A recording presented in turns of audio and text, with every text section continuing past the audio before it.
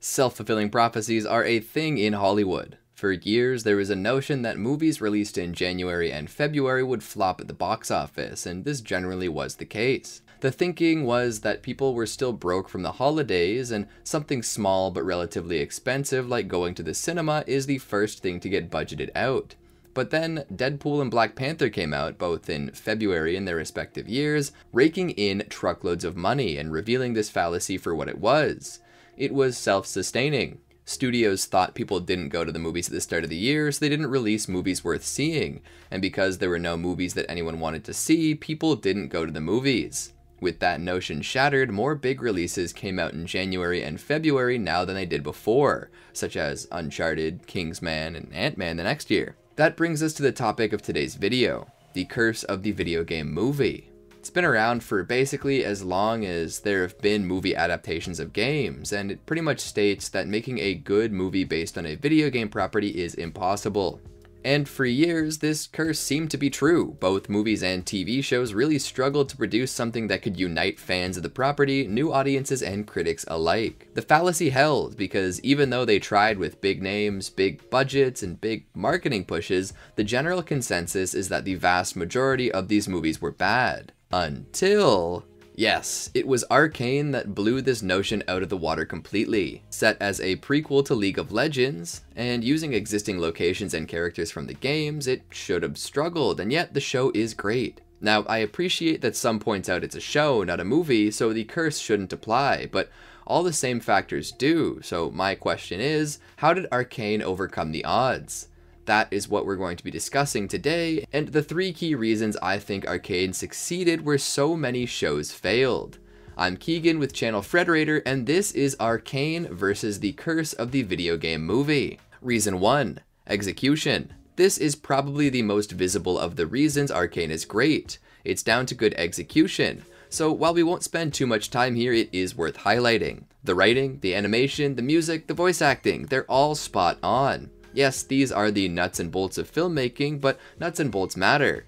A show that can turn Jinx from the Harley Quinn-esque wildcard into a tragic but inevitable product of her environment is looking at a great writer. That isn't something that's easy to achieve. Especially not when you consider that at no point does Jinx significantly diverge from her already established persona, keeping things engaging for both new and existing audiences.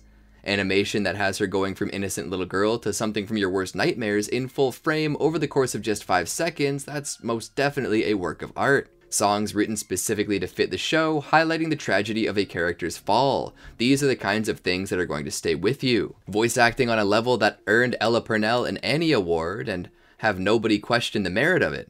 And this is an incredibly shallow dip into one character, when it really extends to every single aspect of the show. Now, this all explains why Arcane is good, but it does not explain the central thesis behind this video, namely answering what sets it apart from other video game properties. To understand that, we're gonna have to take a closer look at the people who made the show happen. Reason 2. The people.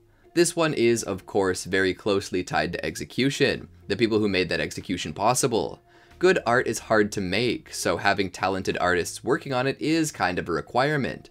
But that's too simplistic because it carries with it the implication that all these other movies didn't have any talented artists working on them. While this might be true in some cases, just by the sheer number of projects that have seen the light of day, statistically, some of these should have had talented people involved in the production, and yet almost all of them failed. Part of it could be that not every character is well suited to the material they have to work with. Rather infamously, the cast of the first Resident Evil movie was told to play through the games, but some of them watched walkthroughs instead. While that obviously isn't the only thing to blame for that movie turning out not that great, it is an interesting indication about how invested the people were in the project. For many people in the industry, making any particular film doesn't have to be a passion project, it's just their job, because they also have bills and mortgages to pay. This is where 2 of the most central names come in, Alex Yee and Christian Link. To them, Arcane was a passion project. They weren't doing it as a creator for hire scheme. They already worked for Riot Games and had some previously worked on music videos based on the IP, more on that a little bit later. When Link approached the leadership about his idea for an extremely expensive show, he was told to get out. These 2 had to fight the developer every step of the way to get this project approved and funded. that is a sign of true passion, not just for the show, but also for the franchise at large. Now, obviously the success of Arcane is not only down to these two being passionate, but across a massive team of talented creatives, sadly, we just don't have the time to give every single one of them the credit they deserve. I'm also going to give a shout out to reason 2.1, Riot Games giving Yi and Link the budget and an impressively long leash to work out their artistic vision with minimal studio interference. Even Link described it as a risky bet in bridging the rift because there were no guarantees, and that's just because it was a risk. Fortiche, the animation studio, had to hire tons of new staff to transition from producing mostly music videos, including the music video that introduced Jinx, by the way, and they were banking on Riot coming through with the paychecks. This requires a lot of trust when 300 people are counting on that money. That trust that Riot put in its creators is pretty key to Arcane working out. So is that it? The right creator at the right time with the right execution and a studio willing to back it? While I do think that covers most of it, there is one more reason why Arcane succeeded where so many other projects failed, and it's the reason it exists in the first place. Reason 3. The game. A problem that all video game movies have encountered is the fundamentally different ways in which audiences engage with the movie as opposed to how they engage with a game. In brief, games are interactive and movies are not. That might sound obvious, but it makes a world of difference, especially when transitioning between the two. Games are all about overcoming challenges, be that solving a puzzle, defeating a boss, getting to an objective within a certain time limit, you name it. The loss of the interactive component is frequently part of the reason why video game movies struggle. Losing an aspect of something always begs the question of why you wouldn't go to the source material. Games hold that benefit over books, say, where a movie adaptation loses some narrative depth, since books can describe a character's thoughts, but it gains the visual element, so it evens out. But games are already a visual medium, they're packed with spectacle, frequently by design, so just retreading these same stories doesn't add anything. And that right there is why I think League of Legends was uniquely suited for adaptation. In League, the player does not interact directly with the story. All of the playable characters get some background and character descriptions, but to call this bare bones would be generous. The dialogue gives them personality, but it's not exactly a deep and meaningful conversation to learn how they became the characters they are now.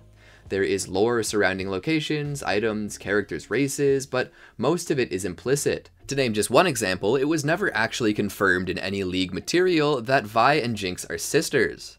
While there was fan speculation on this based around a few lines of dialogue, the confirmation of these two being sisters didn't actually come until Arcane. The fact that League's characters and story were largely relegated to the background in the game meant that there was a huge amount of potential for creators to expand on that in an adaptation.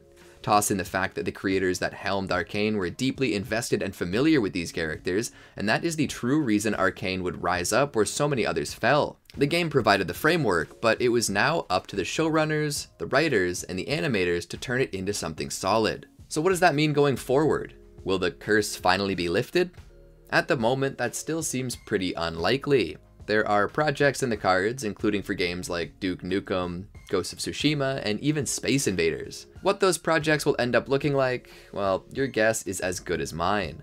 One of the more tangible projects is The Last of Us, still a few months out at the time of writing, and while it certainly has potential, it will really struggle against the third reason why Arcane did work. The Last of Us is very heavily story-based, with deep exploration of the characters, so what exactly will a TV adaptation add? Of course, that one was already in development by the time Arcane hit on Netflix, so its influence will be pretty limited, but it's hard to imagine a scenario where there are no shows or movies going forward taking inspiration from how Arcane was adapted. It was far too popular and won far too many awards to go completely unnoticed by Hollywood executives. I just hope the creators of the Gran Turismo movie don't feel the need to convince us the life of the faceless guy behind the helmet was a tragedy of his own doing all along. And that, friends, is how Arcane avoided the curse of the video game movie. Although there could be other things that factored in here. What do you think? Let us know down in the comments. And make sure you like and subscribe so you don't miss any of our other juicy analysis. That's all the time we have for today, so thanks for watching, and remember, Frederator loves you.